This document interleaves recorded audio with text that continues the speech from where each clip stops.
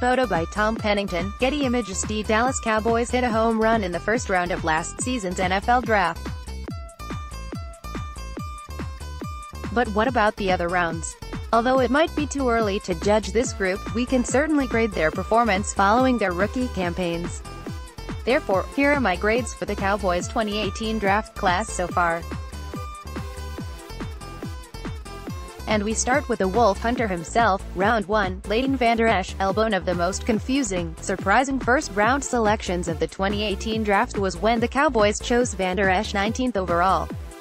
Much of Cowboys Nation wanted to see Alabama's star wide receiver Calvin Ridley walk across the stage, but instead, fans saw a linebacker no one has ever really heard of. He made sure Cowboys fans did not forget his name once he stepped onto the field. Vander Esch had a rookie year no one thought was possible. After not playing a whole lot to begin the year, he's starting really making an impact after linebacker Sean Lee got injured.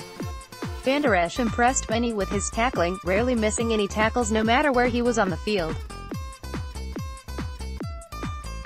Another area Leighton shined was in the passing game. He showed his speed, being able to cover tight ends down the field, and seemed to always be quickly in the backfield if the running back caught the ball.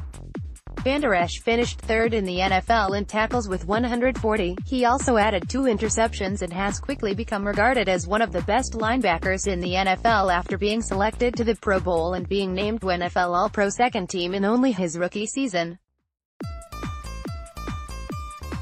Grade. Next, grading the 2018 Dallas Cowboys draft class. Page 2. Use your arrows to browse. Photo by Ronald Martinez. Getty Images. Left guard Connor Williams had an up-and-down rookie campaign starting the season at left guard for the Cowboys. Coming out of the University of Texas, Williams was said to have the ability to be a day-one starter, and that he was. In the first half of the season, Williams struggled. He was consistently getting beat off the line of scrimmage, and it hurt the offense mightily. Want your voice heard? Join the DeLandre Hat team. Write for us. After the Week 8 loss to the Tennessee Titans, Williams was benched in favor for veteran guard Xavier Su'a-Filo, who filled in nicely, helping the Cowboys' run game improve once he took over the left guard position. In Week 16 versus the Indianapolis Colts, Su'a-Filo suffered a gruesome eye injury that would eventually lead to Williams being back in the starting role.